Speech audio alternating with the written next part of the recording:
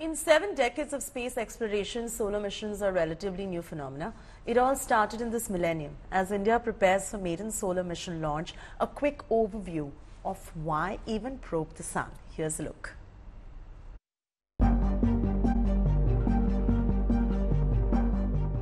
Sun keeps the solar system together, from the biggest planet Jupiter to the smallest particles in its orbit. 4.5 billion years old Sun is a hot glowing ball of hydrogen and helium. Sun can accommodate 1.3 million Earths. From the powerful eruptions to the steady stream of charged particles, the Sun influences the nature of space throughout the solar system. Sun doesn't spin like, let's say, the Earth.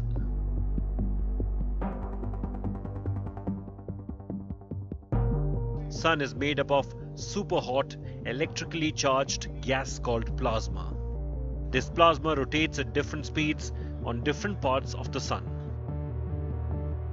At its equator, the Sun completes one rotation in 25 Earth days. At its poles, the Sun rotates once on its axis every 36 Earth days.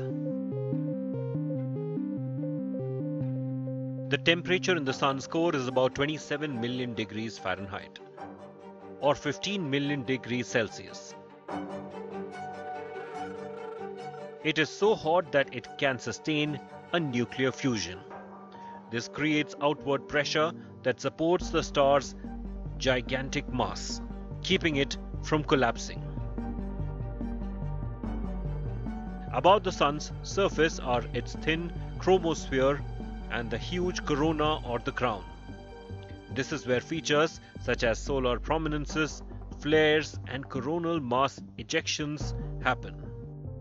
Sun flares and coronal mass ejections are giant explosions of energy and particles that can reach Earth.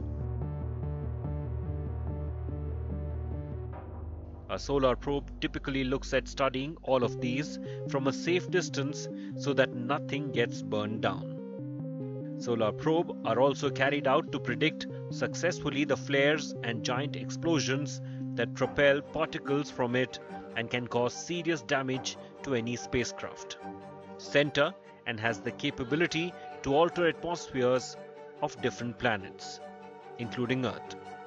Sun is a relatively younger star in our galaxy. Study of the Sun helps understanding other stars in the Milky Way and galaxies beyond. The various thermal and magnetic phenomena on the Sun are of extreme nature, so the Sun provides a good natural lab to understand those phenomena.